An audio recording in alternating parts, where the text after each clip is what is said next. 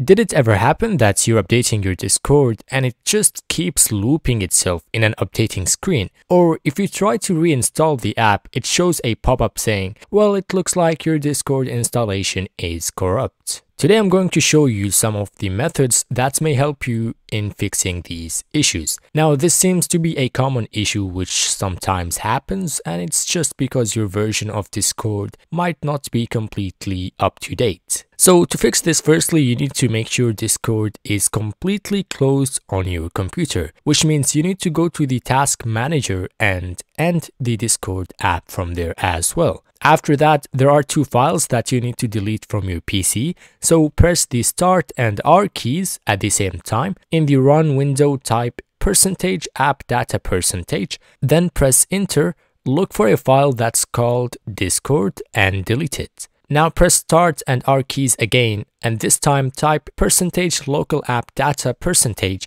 and press Enter. Do the same thing looking for the folder that is called Discord and delete it. Then restart your computer and reinstall the Discord application linked in the description below. And hopefully this will fix the issues. Anyways, thank you for watching and see you in the upcoming tutorial.